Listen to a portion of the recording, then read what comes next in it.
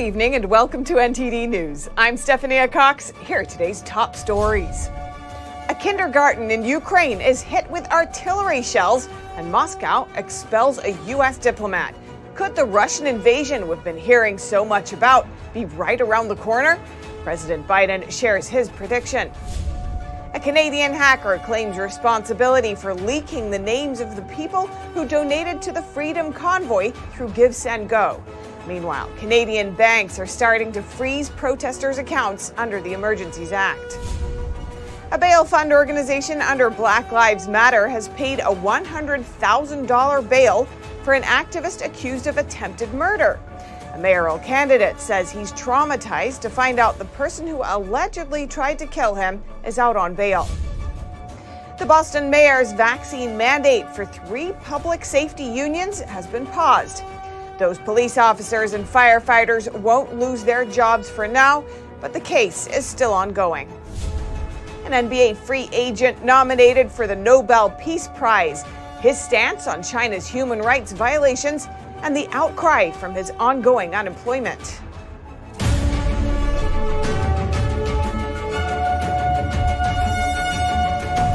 A kindergarten in Ukraine was struck by artillery shells today, wounding civilians.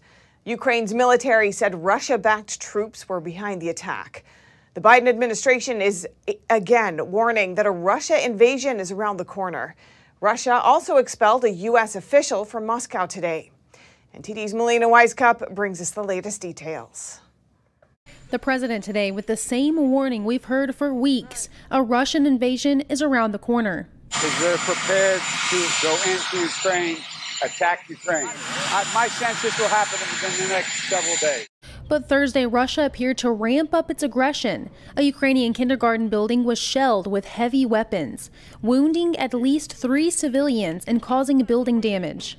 Positions in this preschool were about 20 children. So they were evacuated to nearest house. Pro-Russian forces in turn pointed fingers at the Ukrainian military, accusing them of opening fire on their territory 4 times in the past 24 hours. This is in the Donbas region right in between Russia and Ukraine and occupied by 2 unrecognized separatist states. It's been a tense area over the past 8 years. The U.S. and NATO have been warning about false flag operations. Secretary of State Antony Blinken emphasized that message again this morning to the United Nations. This could be a violent event that Russia will blame on Ukraine, or an outrageous accusation that Russia will level against the Ukrainian government. The Kremlin claims it pulled some forces back, but the U.S. says Russia has added 7,000 troops along the Ukrainian border in recent days. We see some of those troops inch closer to that border. We see them fly in more combat and support aircraft. And Russia's backlash is now targeting the U.S. diplomatically. Thursday morning, the Russian government expelled the 2nd highest-ranking American diplomat from the U.S. embassy in Moscow. Russia's actions against our deputy chief was unprovoked. And while this conflict is far from our shores, it could hike gas prices, President Biden warned earlier this week. The U.S. is now more dependent on Russia for petroleum, and we could see that more clearly at the pump over the coming weeks. Congress has been working on a bill to sanction Russia in the case of a full-scale attack, but failed to reach an agreement this week before leaving D.C. We weren't able to come to agreement with our Republican colleagues on the very specific details of a preemptive sanctions package. And because senators couldn't come to an agreement to pass that bill to place sanctions on Russia, they instead today turned to a resolution. That's pretty much a symbolic way of saying that the U.S. Congress is still unified and taking action to hold Russia accountable. Reporting in Washington, D.C., Melina Weiskup, NTD News. Hundreds of Canadian truckers are bracing for a possible police crackdown as they protest against COVID-19 restrictions. This morning, police poured into Canada's capital city. NTD's Chenny Wu brings us more. There's over 150 plus police cars, prisoner transport wagons. There's 6 buses getting ready to load guys up. Officers on Thursday delivered a third round of warnings, advising drivers how and where to pick up their trucks if they're towed. This comes after Prime Minister Justin Trudeau invoked the never-before-used Emergencies Act on Monday. One protester says he's not prepared to budge and challenges the legality of Trudeau's Emergencies Act invocation. It has to pass through 2 more levels in Parliament. They cannot act on that. They are acting unlawfully, and they are acting under unlawful orders. The Emergencies Act is a temporary 30-day measure that comes into effect immediately when invoked, but must be approved by Canada's Parliament within 7 days. The Act gives the government enormous power, in this case enabling measures such as freezing bank accounts, towing away trucks, and arresting drivers. And not far from the demonstrators, tensions run high in the House of Commons as Trudeau defends his push for the Emergencies Act. We want to lower the temperature across the country. The Prime Minister clearly wants to raise it. Trudeau sparked outrage in Parliament Wednesday when he accused a Jewish member of Parliament of supporting swastikas. Conservative Party members can stand with people who wave swastikas. They can stand with people who wave the Confederate flag. We will choose to stand with Canadians who deserve to be able to get to their jobs, who be able to get their lives back. These illegal protests need to stop, and they will, Mr. Speaker. It prompted a rebuke by the Speaker to avoid inflammatory language in the House on both sides. Trudeau says the Emergencies Act will protect individual rights. We're not limiting people's freedom of expression. We're not limiting freedom of peaceful assembly. We're not preventing people from exercising their right to protest legally. We are, in fact, reinforcing the principles, values, and institutions that keep all Canadians free. However, Conservatives in Parliament accuse Trudeau of overreach and say the Emergencies Act is unnecessary. If Canadians are to trust their government needs to trust Canadians. Those are the words of the Prime Minister in 2015. Same Prime Minister 6 years later as he fans the flames of an unjustified national emergency. So, Mr. Speaker, when did the Prime Minister lose his way? When did it happen? The Prime Minister is doing this to save his own political skin. But, Mr. Speaker, this is not a game. It comes at the cost to Canadians' rights and freedoms. Speaker, Parliament should not allow the Prime Minister to avoid responsibility in this way. I urge all members of this House, proceed with extreme caution. The truckers' movement, known as the Freedom Convoy, initially began as a protest against COVID-19 vaccine mandates. Chenny Wu, NTD News. A civil rights group in Canada is suing Trudeau's government for invoking the Emergencies Act. The Canadian Civil Liberties Association says it's unwarranted to invoke the act and that existing laws are enough to deal with the protests and blockades. They call the emergency measures unconstitutional. And whoever hacked Give, Send, Go doxed over 90,000 people who donated to the Trucker Convoy's fundraiser. A renowned hacker is now taking responsibility for the cyber attack on camera. NTD's Miguel Moreno has the video. The Canadian Trucker Convoy has raised nearly $10 million in donations on Give, Send, Go, an American crowdfunding website. But tens of thousands of people who donated to the fundraiser were doxed by a hacker. That means their names and email addresses were made public. During an undated social media live stream, Canadian Aubrey Cottle claimed that he hacked the company. Yes, I doxed the truckers! I did it! It was me! I hacked Give, Send, Go, baby! And I'd do it again! Cottle is said to have co-founded hacktivist group Anonymous. In some of his TikTok videos, he speaks about Give, Send, Go's purported cybersecurity loopholes. On February 7th, Cottle said, "It'd be a real shame if something were to happen to Give, Send, Go, but we can't verify whether he truly is behind the cyber attack. We reached out to Give, Send, Go for comment, but we haven't heard back." In an emailed statement to NTD News, the FBI said they do not have a comment. Whoever hacked the company has put some people under pressure. According to the Ottawa Citizen Media Company, a fundraiser donor closed down her cafe in Ottawa, Canada, after her identity was revealed by the hacker. She said that people called her, threatening to throw bricks at her window, threatening to come after her. The owner now regrets making the $250 donation, saying she no longer condones the ongoing demonstration. Another Canadian newsroom reports that a worker for the Ontario government was fired after Ontario tied her to a $100 donation. Miguel Moreno, NTD News. And it's not just crowdfunding services. Banks in Canada are starting to freeze accounts connected to the Freedom Convoy. And an hours-long online outage also hit some major Canadian banks last night. NTD's Allison Lee has more. Banks in Canada are already freezing accounts involved with the Freedom Convoy protests under the Emergencies Act. Canadian federal police have started sharing names of individuals and corporations, as well as their cryptocurrency wallets with banks. Financial service providers have already taken action based on that information. The emergency measures we put in place are being used. They are having an impact, and they will have a growing impact in the days to come. Under the Emergencies Act, banks also have to report account information of those involved in the protests to Canada's national security organizations. Canadian Finance Minister Chrystia Freeland refuses to say how many accounts were frozen, but warns that more will be frozen in the future. We now have the tools to follow the money. We can see what is happening and what is being planned in real time. Sean Zimmer is one of the protesters in Ottawa who says his bank account was frozen. He told Rebel News Wednesday that he got a call from the local credit union. They told him that his account has been suspended for funding the protests.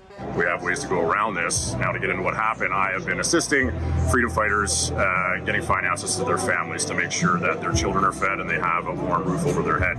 And in doing so, my account was flagged and they froze my account, not allowing me to send any transfers, receive any transfers, pay my bills. Also on Wednesday, customers of Canada's 5 major banks reported that online and mobile banking services went down for hours. This reportedly impacted RBC, TD, CIBC, Bank of Montreal, and Scotiabank. So far, only RBC officially acknowledged the outage. They said hours later that they fixed the problem. It's unclear if the outage has to do with the Emergencies Act powers regulating financial transactions. Allison Lee, NTD News. A bail fund organization under Black Lives Matter has paid a $100,000 bail for an alleged attempted murderer, Quintez Brown. Brown allegedly went to the office of a Louisville mayoral candidate and opened fire. NTD's Jason Perry has the story. In that exact moment, just, you don't know what's going on. You're just hoping for safety, and it all happens in an instant. Craig Greenberg is an attorney, and he's currently running for mayor of Louisville, Kentucky. An individual walked into our campaign office yesterday morning. There were 5 of us gathered for a morning meeting in my office. We asked if we could help him, and he pulled out a gun, aimed it directly at me, and opened fire. I was fortunate that one of my brave teammates slammed the door shut. They were able to throw some desks on top of the door, and the suspect fled. The suspected gunman was identified as Quintez Brown, a 21-year-old social justice activist. Fortunately, no one was hurt, with only one of the bullets grazing the candidate's sweater. Police later arrested Brown less than half a mile from the scene. He was charged with attempted murder and 4 counts of wanton endangerment, and he pleaded not guilty to all charges. 2 days later, a Black Lives Matter bail fund organization paid Brown's $100,000 bail, and Brown was released on house arrest. Brown's attorney said Brown has serious mental issues, along with no criminal history. Senate Minority Leader Mitch McConnell pointed to a potential double standard and how this story will be covered. I'm confident that if activists claiming to be conservative tried to assassinate a politician, whatever his mental state, the media would open a 24/7 national conversation about rhetoric on the right. Somehow, I doubt attempted murder by a BLM activist will get that same treatment.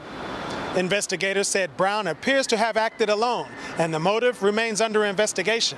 For his part, mayoral candidate Greenberg says he was traumatized after finding out the person who allegedly attempted to murder him was just released on bail. Jason Perry, NTD News, New York. A COVID-19 vaccine requirement for firefighters and police officers has been paused in Boston. But the case is ongoing, and there's still a chance these union workers will need the vaccine if they want to keep their jobs. NTD's Miguel Moreno has the story. Boston Mayor Michelle Wu set a January vaccination deadline for city workers, but that policy's been blocked by a judge who sided with 3 police and firefighter unions. The judge says a pause is favorable because unions and the public could suffer substantially if workers are fired, and that a pause would do little to harm the city's public health interests. According to the mayor's office, more than 95% of the public workforce is vaccinated. Wu's spokesperson said they're disappointed by the judge's pause, that they're reviewing it, and that city workers and residents deserve to be protected. The unions accused Mayor Wu of wrongly dismissing a test or vax agreement they had with the city by issuing the now paused requirement. The pause is in effect until the union's lawsuit is resolved. Miguel Moreno, NTD News. The Florida State House passes a bill banning abortions after 15 weeks of pregnancy. Republicans support the bill, saying it protects the unborn. Democrats are against it, saying it places an unnecessary burden on women. Currently, Florida law allows abortions up to 24 weeks of pregnancy. Arizona and West Virginia also passed bills this week banning abortions after 15 weeks. And on Wednesday, the head of the FAA, Stephen Dickson, announced he is resigning. He cited family separation during the pandemic as the reason for his exit. Transportation Secretary Pete Buttigieg described Dickson as a steady and skilled captain. Recently, the FAA has been criticized for its handling of questions surrounding 5G interference with aircraft. Dickson will officially step down on March 31st. And Hillary Clinton is back in the spotlight. She addressed the New York Democratic Convention today. This amid allegations from Special Counsel John Durham. NTD's Iris Tao has more. Clinton! Hillary Clinton makes a comeback to the main stage, speaking Thursday at the New York Democratic Convention. I intend to work my heart out to elect Democrats up and down the ticket this November. But also in the spotlight is the ongoing probe by Special Counsel John Durham. In a court filing last week, Durham alleged that the Clinton campaign hired a tech company to establish a false narrative linking then-candidate Donald Trump to Russia. Clinton, however, is dismissing it. It's funny, the more trouble Trump gets into, the wilder the charges and conspiracy theories about me seem to get. Also on the move is Michael Sussman, the attorney for the Clinton campaign. Sussman filed a motion on Thursday seeking to dismiss Durham's charge against him.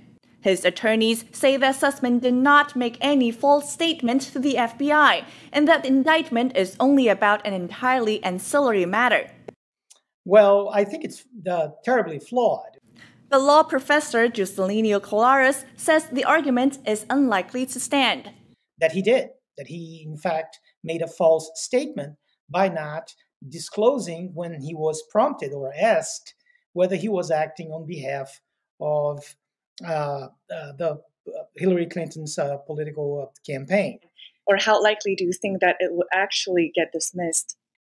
To be very honest, knowing the reputation of Special Counsel Durham, I think it's extremely unlikely that this will be dismissed. Meanwhile, 46 Republican senators are now urging the Department of Justice to stay independent and give all the resources that Durham needs to proceed with the investigation. Reporting in Washington, D.C., Iris Tao, NTD News. Coming up, an NBA free agent nominated for the Nobel Peace Prize, his stance on China's human rights violations, and the outcry from his ongoing unemployment. And people working remotely are enjoying it, according to studies, but it could end up hurting their careers. That and more here on NTD News.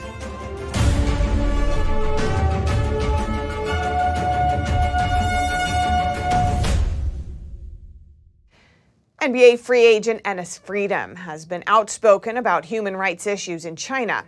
Now he's in the running for the Nobel Peace Prize. NTD's Dave Martin has more.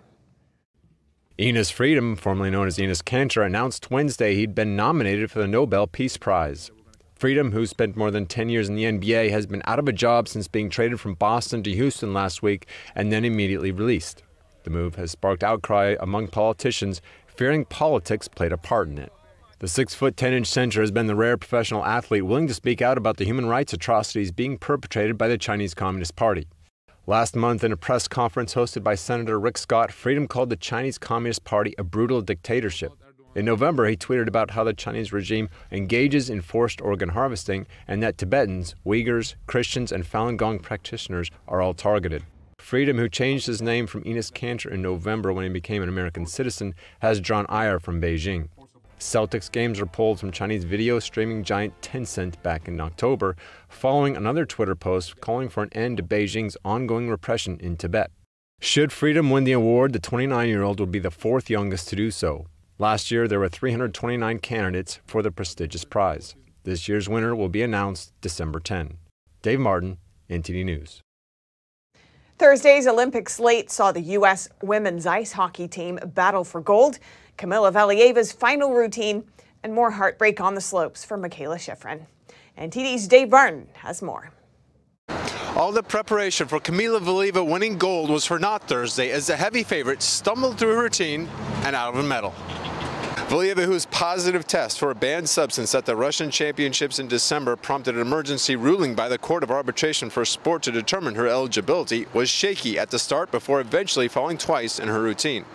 The shocking performance knocked her from the top spot she had occupied after Tuesday's short program and into fourth place, meaning the medal ceremony that was expected to be postponed because of her test was actually held. Instead, Valieva's fellow countrywoman Anna Sherbakova, the overlooked reigning world champion, won gold after landing a pair of quad jumps. In women's ice hockey, the inevitable U.S.-Canada gold medal matchup was won by the Canadians 3-2. Canada scored the first 3 goals of the game and held on as the Americans put up 40 shots on goal. The matchup was the 6th time in 7 Olympics that these two have battled for gold, with Canada now taking 4 of those 6. On the slopes, Michaela Schifrin's forgettable performance continued as the 2-time gold medal champion got her third, did not finish in 5 individual races after losing control 10 seconds into the second leg of the Alpine combined, the slalom. Schifrin was actually 5th after the downhill but lost her balance at the 10th gate and landed on her hip. The 2 races Schifrin did finish placed her 9th in the Super G and 18th in the downhill while making her Olympic debuts in both events. Dave Martin, NTD News, New York. The Colorado State Patrol released dramatic dashcam video Wednesday to make a key point about highway safety. In this case, you can see a motorist pulling over to the far left, stopping close to a concrete median. Another driver didn't see the stopped car, and the dramatic crash was caught on the officer's dash camera. Colorado State Patrol says there were no serious injuries, and they released the footage to remind motorists that when they are asked to pull over, pay attention and follow directions. If at some point during the pandemic you worked from home, you might have found that there are a lot of benefits to it. But many working remotely might be overlooking its possible negative effects on their careers. NTD's Arian Pazdar has more on the nation's work from home situation. You might say working from home is great because you can take a break and get a snack whenever you want. On top of that, you don't have to wear office attire. But the remote option could hurt your career and your city's economy. According to a new study published by Pew Research, 60% of workers with a remote job want to continue working from home after the pandemic ends. That's up from 54% in 2020. So it seems as if people are liking the remote system, but what are they missing out on? The opportunity to really impress your supervisors and the bosses above them. There's actually been some discussion of what they're now calling the Zoom ceiling, where if you're working purely remotely, you may actually have more difficulty advancing in your career. Dr. Arthur Markman is a professor and the executive director of the IC Squared Institute, which focuses on innovation and entrepreneurship. We don't get to learn by observation. When you onboard a new person, it's hard for them to learn what the culture is when they can't just watch what other people are doing. Because of remote work, New York City is seeing a 40-year high in vacancy rates in office buildings. The mayor says that might end up hurting the very people who are working from home. He gave an example. So that people can understand, if you are an accountant and you're staying home and it impacts that local diner, that local restaurant, it's going to impact you. Eventually, you're going to lose your clients. Because if our restaurants close, if our small businesses close, who's going to give you the business? According to Dr. Markman, the hybrid system of working from home on some days and from the office on others might be the best option for employees, because this way they can impress their supervisors while also enjoying the benefits of working from home. Ariane Pastar, NTD News. If you recently bought some candles from Anthropologie, we have an important recall to tell you about. The company says it has received reports of some of the anecdote candles flaming up and breaking apart while in use. So far, no injuries have been reported, but if you have any of these scents, Fireside Chats, which comes in a blue container, Weekend Getaway in green, Sweater Weather in pink, and Fall Feels in orange, you can go ahead and bring them back to the store. The candles were sold online and in the store from July 2021 through the end of the year. And still to come, new headlights coming to some cars. They're designed to shine less light on the road, which means fewer high beams in your eyes. And Disney is planning to build residential communities in California for those who want to live in the Disney paradise permanently. That and more here on NTD News.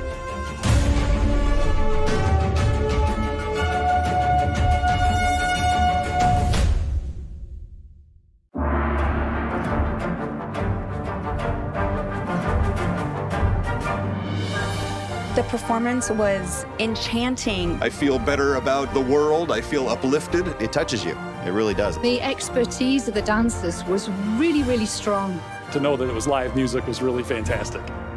We didn't want to miss this. Make sure you see it. Have to come. Life-changing. Coming to Lincoln Center, March 10th through the 20th. Tickets at shenyun.com. Here's what a reader writes to best-selling author James Cook about his new book, The Great Gold Comeback, Bankruptcy of the Welfare State. There is no way I could ever properly express my thanks to you for the Gold Comeback book and all that you have written within it. What a real treasure. Get this hard-hitting volume absolutely free. It covers economics, inflation, socialism, welfarism, capitalism, crashes, panics, interventionism, and crisis. Regularly $29. Yours free. Call 1-800-328-1860. Do you worry about going to the dentist? Well, relax. The Carefree Dental Card is now available in your area. Call the number on your screen and we'll send your actual card at no cost today. With the Carefree Dental Card, you go to the dentist whenever you need and you instantly pay a lot less. The Carefree Dental Card is just $15.95 a month. So call now and make going to the dentist carefree. Call 1-800-491-9193 to receive your Carefree Dental Kit. Larry Elder here, and I've got some great news for you. If you're tired of the censorship in this country, then you're in luck. You can go over to epictv.com and watch honest programs that don't spin the facts. EpicTV.com is a brand new, no-censorship video platform where you can watch not only my show, but other deep documentaries, great program, wholesome movies that you can watch with your entire family. So, head over to EpicTV.com. I'll see you there.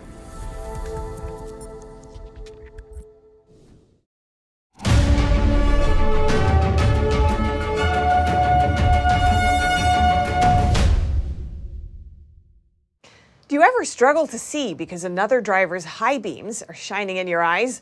Well, that problem could soon be a thing of the past. Automakers will now be able to install adaptive driving beam headlights on new cars. That's according to a ruling from the Department of Transportation's National Highway Traffic Safety Administration. The new lights are designed to shine less light on occupied areas of the road and more light on unoccupied areas. They're useful for highlighting pedestrians, animals, and objects without reducing the visibility of drivers and other vehicles. The ruling satisfies a requirement in the bipartisan infrastructure law. And Tesla cars facing a safety probe again, this time over claims that some cars unexpectedly hit the brakes while driving at highway speeds, something called phantom braking. The National Highway Traffic Safety Administration says the models in question were equipped with Tesla's autopilot system, which lets the car steer and brake automatically. According to the agency, people told them their cars came to a brake without any warning, and often more than once in a single trip. No crashes or injuries have been reported in connection with the complaints. It's not the first time the NHTSA has investigated Tesla's autopilot system. Last summer, it launched a probe after several cases where Teslas crashed into parked emergency vehicles. And police made 3 arrests and recovered $16,000 of stolen retail merchandise in Southern California. The suspects are accused of being involved in a retail theft crime ring that hit stores throughout California and other states. The California Highway Patrol reported that 3 people were arrested for their connection to a suspected organized retail theft ring.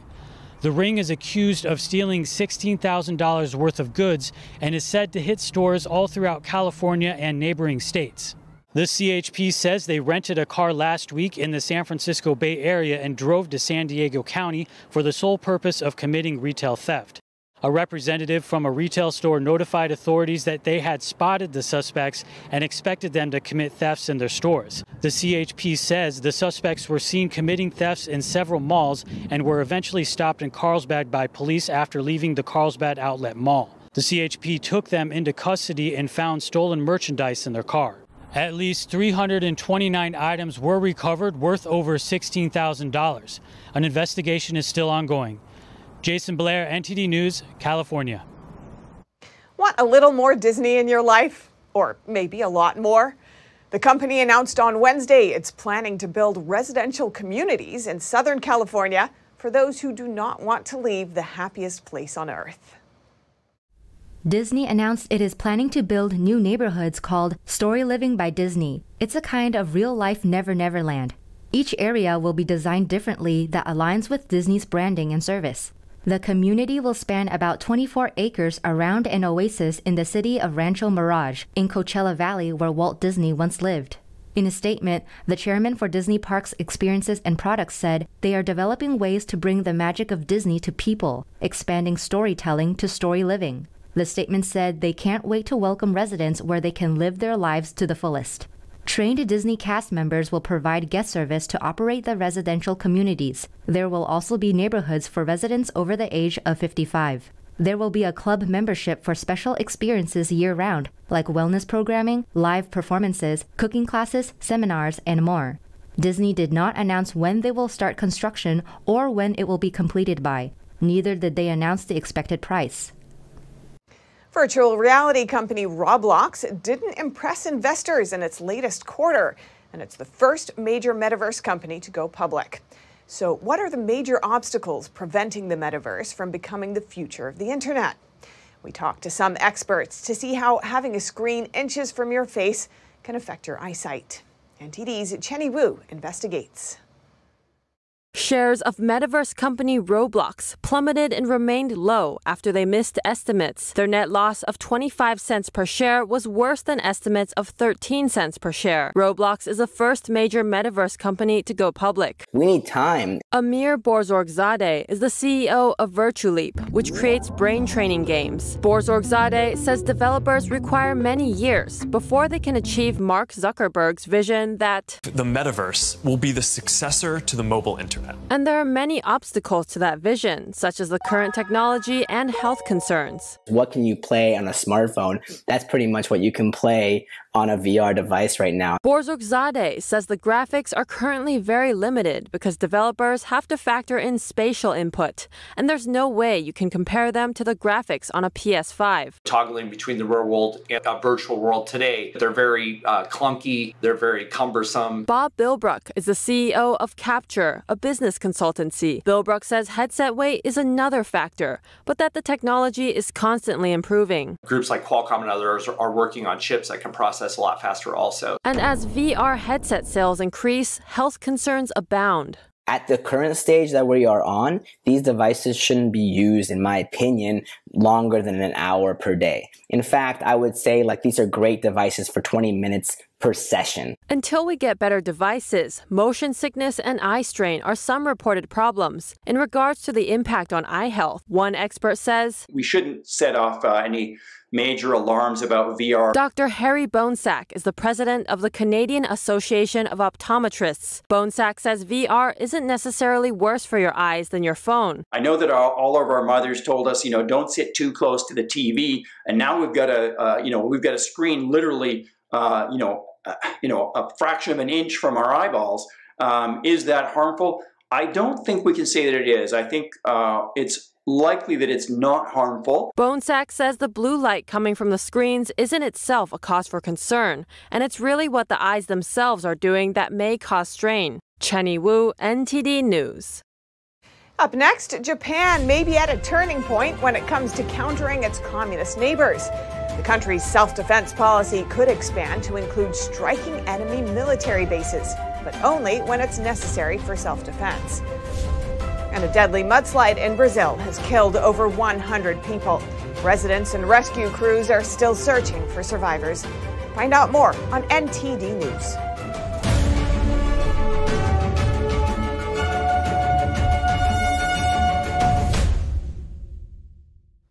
Japan could soon expand the scope of its self-defense-only military policy. The nation's defense minister says airstrikes on enemy bases may be employed, though strictly to defend Japan from foreign missile attacks. The move is in line with its recent effort to counter growing threats from China and North Korea. NTD's Tiffany Meyer has more on the situation. A turning point for Japan's national security policy. Striking enemy military bases on foreign soil could be seen as self-defense, according to Japan's defense minister. He made the point Wednesday during a parliamentary hearing, noting that the tactic could fall under the country's strict post-World War II self-defense policy. But there's a precondition. The strategy could only be used as necessary to protect Japan from a hypothetical missile attack. Japan's defense minister did not single out a specific threat. But his statement comes as North Korea increases efforts to launch missile tests this year. Japan's prime minister said last month that his country isn't looking to destroy a nation through the possible airstrikes. He also gave assurances that the action would not violate the country's pacifist constitution. The U.S. imposed the pacifist constitution on Japan back in the 1940s, when Japan lost the Second World War. It aimed to limit Japan's military moves to self-defense. That's to make sure the country would not launch another war. In light of that policy, Japan has been seeking to boost its defenses for some time, as it faces growing threats from its communist neighbors, North Korea and China. Speaking of Japan-China relations, a Japanese man is detained in China's largest metropolis, Shanghai. Japan's foreign ministry announced the news Thursday. The reason for the man's arrest is unclear. Japanese officials have asked Beijing to grant them permission to meet with him. According to Japanese outlet Kyodo News, 16 Japanese nationals have been detained in China over the last 7 years. 9 of them were sentenced to prison for up to 15 years on various charges, including espionage. Nationals of other countries have also been held in China. 2 of the most high-profile cases garnered international attention, known as the 2 Michaels from Canada. Businessman Michael Spavor and former diplomat Michael Kovrig were detained in China for over 1,000 days. In a move widely seen as retaliation, both were arrested in 2018, just days after Canada apprehended Chinese citizen Meng Wanzhou. Meng served as the chief financial officer of Chinese tech giant Huawei, and Canadian officials took her in on a warrant from the U.S. She was charged with misleading global banking company HSBC on Huawei's dealings with Iran, which could have led the bank to breach U.S. sanctions. China let the 2 Canadians go hours after Meng's release last year. Beijing denies the arrests came in retaliation. Following the advice to British citizens to leave Ukraine, families in Kiev are considering their options. For one British man and his Ukrainian wife, the decision is not easy. Here's more. Obviously, the advice is to leave Ukraine, but that's not practical for people like me. And British father Daniel Williams is facing an impossible choice. Should his family stay or should they go? The British businessman has been living in Kiev for 2 years and just recently had a baby with his Ukrainian wife. But with the threat of a Russian invasion, he's now preparing to move his family out of Ukraine's capital.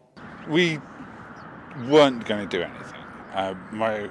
Tanya is as tough a Ukrainian lady as you'll find, and she is of the mindset, this is her country, this is her city.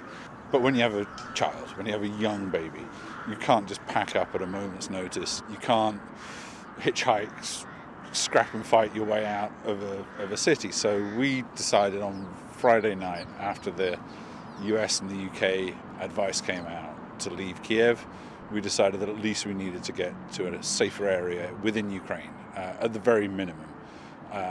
Whether it meant leaving the country or not, we will decide as we see how the situation unfolds. The Williams family has packed suitcases, ready to depart for Western Ukraine at a moment's notice. From there, in a case of a war, they can leave the country through Poland if direct routes to Britain are cut off. Most airlines were, as of Wednesday, still flying in and out of Ukraine, but some have moved planes abroad upon requests from their owners or insurers. Williams said he would be sorry to leave Ukraine, as it's where he's felt most at home. On a personal level, I love this country. I love the people here. We were very, very happy here.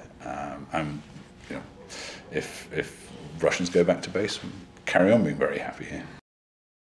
A mudslide and flash flooding in a Brazilian city has killed at least 105 people and destroyed entire neighborhoods, according to local authorities. Residents and rescue crews are still searching for survivors. Here are the details. On Thursday, authorities said the death toll in the Brazilian city of Petrópolis rose to over 100 and was expected to increase further. The local morgue was forced to use a refrigerated truck as backup as more victims were found. More than 500 rescue workers, along with neighbors and relatives, were still searching for possible survivors. A preliminary tally suggested at least 35 more people are missing. Others are looking for the remains of their loved ones, buried under the rubble and mud. I've got no words. I'm destroyed because of everything we've lost. Our neighbors, our friends, the house, that doesn't matter. We are alive. What about those who passed away? I've lived here for 44 years. I've never seen anything like this. To die this way. My friends have all gone. My friends all died. The downpours, which on Tuesday alone exceeded the average for the entire month of February, caused mudslides that buried homes, flooded streets, washed away cars and buses, and left gashes hundreds of yards wide on the region's mountainsides. It was the heaviest rainfall registered since 1932 in Petrópolis, a tourist destination in the hills of Rio de Janeiro state. More than 420 people had to leave their homes, taking shelter in local schools and other makeshift accommodations. Rio Governor Claudio Castro on Wednesday compared the damage to a war zone. Brazilian President Jair Bolsonaro has promised to help the region and said he would visit the affected areas on Friday on his return from an official trip to Russia and Hungary. Since December, heavy rains have triggered deadly floods and landslides across much of Brazil.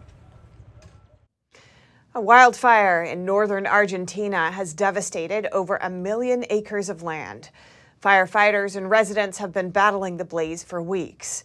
That's as several South American countries have been hit by a drought. Here's more. A wildfire has spread to cover around 6% of the Corrientes province in Argentina. That's nearly 1.3 million acres of land. On Wednesday, the local government reported 15 active outbreaks. Firefighters are working to bring the fire under control, and residents evacuated from their houses and a hotel near the provincial capital as a precaution on Tuesday. Local TV images show people trying to help herds of horses and cows flee the fire as the flames destroy the vegetation. The president of the Rural Society of Corrientes told local media that he hopes for strong rains to douse the blaze. He also says that the fields eventually will recover. Corrientes produces farm products including citrus fruits, rice, tobacco, yerba, cotton, livestock, and timber. Argentina is in the midst of a second consecutive La Niña, a weather event that typically brings less rainfall to its central agricultural regions, which are key to the country's exports and foreign currency revenues. Rainfall levels in the coming weeks will be critical. Fears over the drought in Argentina, Paraguay, and Brazil have been driving up global grains prices.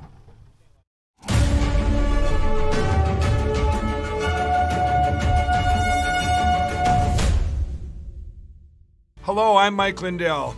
Retailers, shopping channels, and now even banks have tried canceling myself and MyPillow.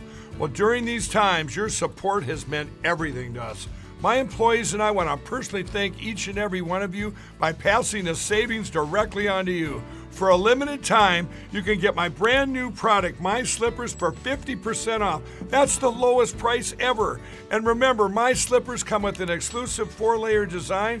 These layers combine to give you amazing comfort and support and help reduce stress on your feet. And with the durable indoor-outdoor sole, you can wear My Slippers anytime, anywhere. I personally guarantee these will be the most comfortable slippers you'll ever own. So go to MyPillow.com now and use the promo code on your screen or call the 1-800 number below to get My Slippers for 50% off, the lowest price in history. And if you do it right now, I'm going to include a free gift with your purchase. Thank you and God bless.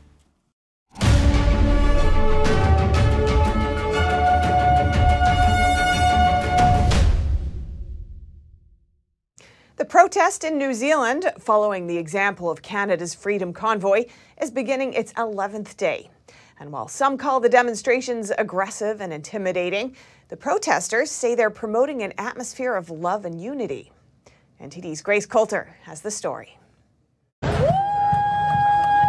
New Zealanders protesting pandemic measures and restrictions in the nation's capital of Wellington are entering their 11th day, and they're showing no signs of leaving. A sea of tents covers the lawns of Parliament Hill, and the protest is now being called by some Rhythm and Government 2022. This is a reference to the New Zealand music festival Rhythm and Vines, because the protest has essentially turned into a mini festival of its own. The government, on the other hand, is calling the protest an occupation and says it's illegal. Police estimated Wednesday that over 400 vehicles remain parked in several streets along the Parliament grounds, causing blockades. This protest was inspired by the self-described Freedom Convoy in Canada, and there are many parallels. Just like in Canada's capital, dancing, singing, loud music, barbecues, cotton candy, and bouncy castles can be seen here. The protest has been accused of having muddled messaging and not being clear about what exactly the protesters are demanding. Here's how this protester, who's also filming the demonstration, summed up the movement. We're here for a purpose, remember? We're here for our freedom. We're here to end the mandates. We're here to stand for truth. We're here to repeal the COVID acts. But at the heart of it all, we're here to connect and bring Kiwis back together again. Just over a week ago, it appeared that the protest might come to an end. Around 120 protesters were arrested for trespassing or obstruction after the House Speaker closed the Parliament grounds. The police response drew criticism, and some officers were accused of using excessive force on protesters. This accusation was denied by the Wellington District Commander, who said police acted fairly and professionally. But this approach to ending the protest didn't have much of an effect. House Speaker Trevor Millard then came up with other methods to move the protesters along, like turning on the ground sprinklers. And when that didn't work, police blasted music like Baby Shark, the Macarena, and Frozen's Let It Go on repeat. But both of these attempts just seem to result in muddy dance parties. You know I'm just telling you this because I love you, brother. And protesters continued to show up. Protesters earlier this week sent a letter to senior politicians asking for an urgent meeting. The House Speaker responded by stating that politicians won't speak with the protesters until several conditions are met. Vehicles blocking streets would have to be cleared, and unauthorized structures removed, and what he called the intimidation of city residents would have to cease. But some politicians are urging the government to state a clear plan, detailing how they will de-escalate the protest and when they will end the country's mandates and restrictions. Grace Coulter, NTD News. CCTV footage captured images of a boy distracted by his phone, falling into a storage hole and being saved by a pile of boxes. Footage captured on Monday shows the boy walking inside a mall in central Istanbul with his mobile phone. Meanwhile, another worker dropped packages into the storage hole. The boy, who was texting while he walked along the corridor, slipped down the hole as the worker who left the lid open panicked. CCTV footage from the storage showed the boy miraculously falling onto the boxes and being saved without a scratch. And a special exhibition opening today at London's British Museum taps into the fascination surrounding one of the world's most famous prehistoric monuments. NTD's Neil Woodrow speaks to one of the curators at the opening of the World of Stonehenge. There's more to Stonehenge than a stone circle on Salisbury Plain. More than 430 items from the UK and Europe form what the museum says is a once-in-a-lifetime spectacle. The centerpiece is the loan of a 4,000-year-old Bronze Age timber circle called Seahenge, also known as Stonehenge of the Sea. Stonehenge is situated in the south of England.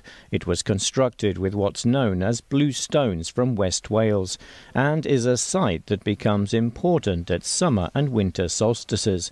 But at this exhibition, it's all the other items on display that shed light on its mystery. One of the curators at the British Museum, Neil Wilkin, tells us about why the exhibition has brought these items together. So Stonehenge can seem quite an isolated monument, almost sort of out of time and out of place.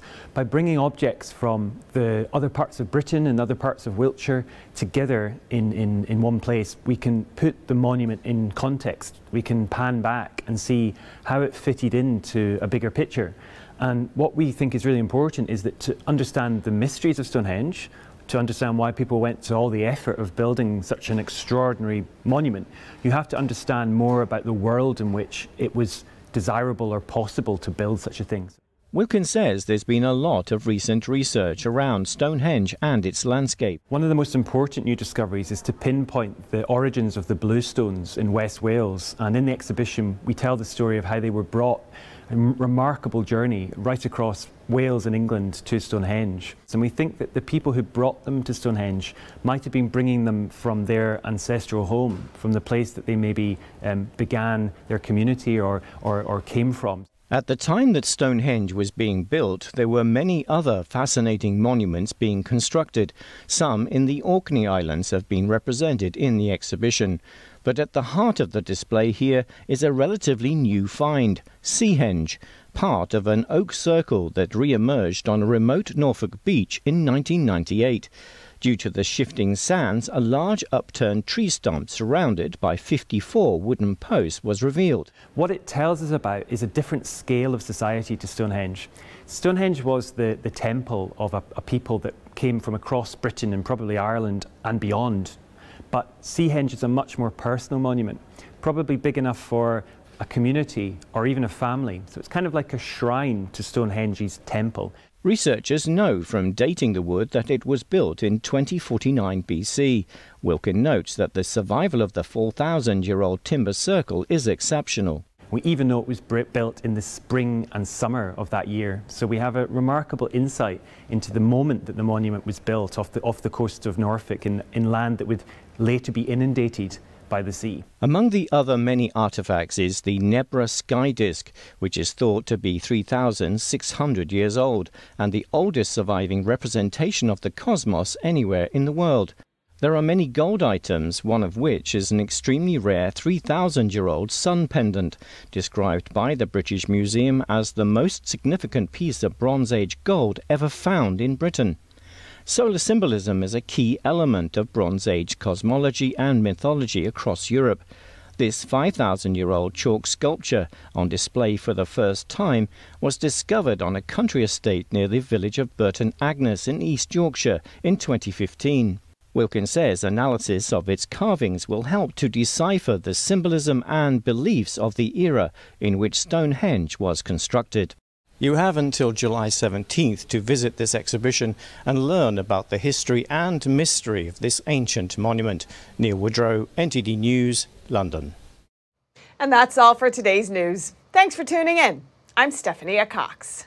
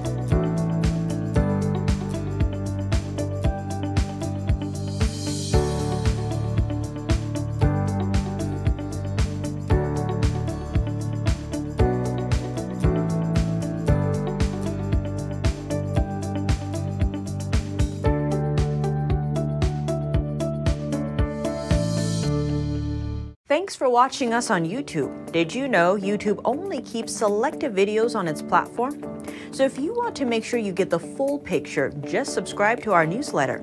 Go to newsletter.ntd.com and sign up.